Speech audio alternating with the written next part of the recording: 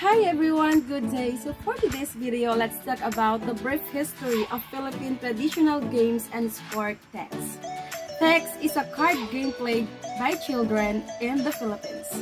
The objective of the game is that the player makes a bet which side of the card will show after clicking or tossing the cards in the air. When the cards hit the ground, they are flipped upwards through the air using the thumb and the forefinger.